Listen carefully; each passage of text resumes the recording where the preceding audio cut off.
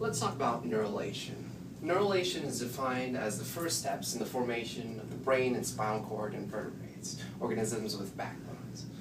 Now, we first begin with dorsal mesoderm cells, dorsal meaning the backside and mesoderm meaning the middle germ layer. These mesoderm cells form what we call the notochord. The notochord is a rod that extends along the dorsal side of a chordate embryo. Now, after the notochord is formed, we have mesodermal cells and other tissues secreting signaling molecules which tell the ectoderm, the outer layer, to form the neural plate. The neural plate consists of two neural folds, which are the two ridges that form the lateral edges. Now, we can depict this ectoderm to neural plate transformation in this series of illustrations. So here we can see that the cells in the neural plate start to change shape. They curve inward. So we can see this inward curve right here. And as we curve inward, we see these little fragments start to trickle down. These are the fragments of the neural crest.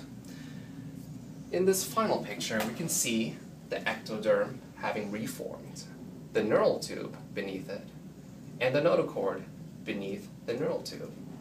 To the side of the neural tube, we can see the neural crests. Now, the neural crests are basically structures that later migrate and form a variety of tissues, such as skull fragments or teeth. The neural tube will form along the anterior or posterior axis.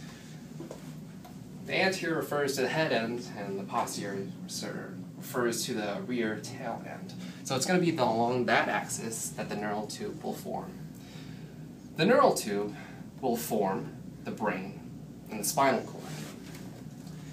Now, if we look at this general picture, this cross-section of a developing embryo, we can see the entire picture. First, at the very top, we'll have the ectoderm right here in the outer layer. Below the ectoderm, we'll have the neural tube. To the side of the neural tubes, we'll see the neural crests. And below the neural tube will again be the notochord. Now, to the side of the notochord, we'll have somites, which are basically blocks of mesoderm cells that form and will later organize the structure of the body of the vertebrate. And they'll also become mesenchyme cells as well. At the same time, we'll have developing structures of coeloms, which are considered body cavities.